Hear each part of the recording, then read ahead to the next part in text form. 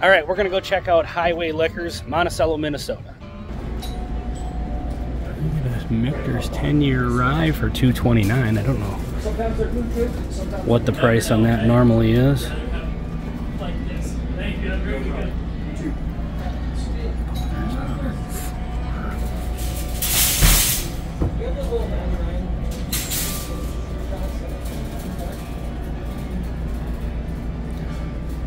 Yeah, let me know in the comments what that normally goes for.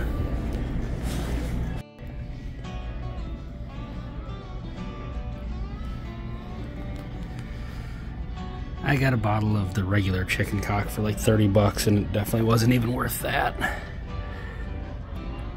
That's just not bad.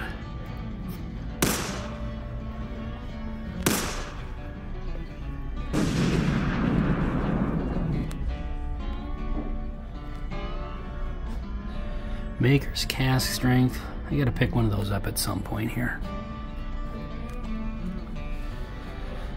Got the baby Saz for 40.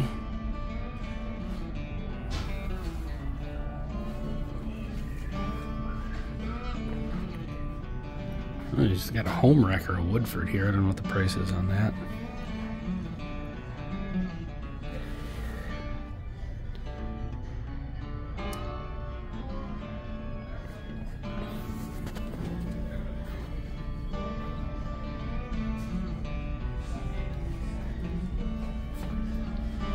A little expensive on the McKenna.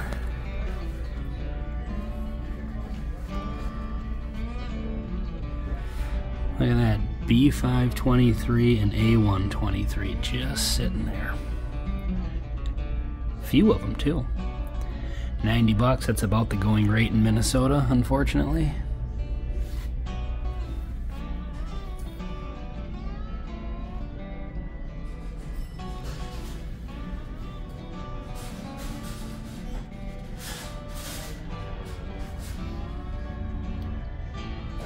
Definitely cheaper than Total Wine sells it.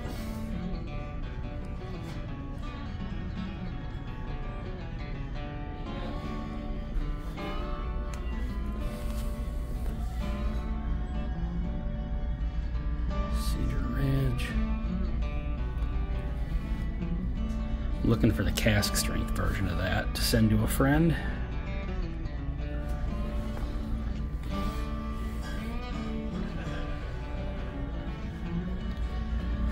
So this one I keep hearing really good things about. I think I've only seen one person say anything negative about it, this one here, and that's about a regular price for that.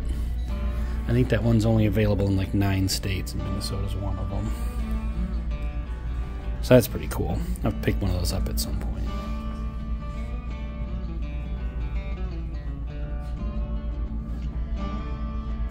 All right, next stop we're gonna head over to Ramsey. We're going to swing into Coburn's Liquor.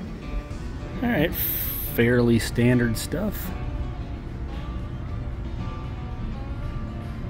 Overpriced Garrison Brothers. Not overpriced because of this store, just because Garrison Brothers is overpriced in general. Rare breed price is coming down a little bit on that. That's still a little bit high. You can get that cheaper at other places, but that is kind of average, I guess. Interested in the Bullet single barrel after having that cask strength. That was really good. Got $30 for a home wrecker, the Evan Williams. That's awesome. Nice to see 1782 small batch back on the shelf. Tons of it. Maker's cask strength for 40 bucks. That's a good deal. That's a great bourbon. Let me know in the comments what you think of that one.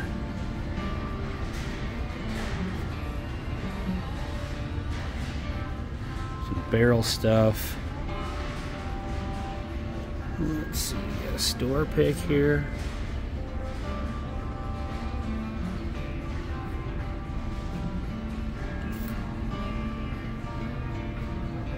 All the Penelope stuff. Pretty good average prices on those. Looks like the Jack's single barrel proof is sold out. That's a pretty good price for the Bakers. That's been climbing up a little bit. That used to be a normal price for it, but now I think it's gotten a little bit more expensive.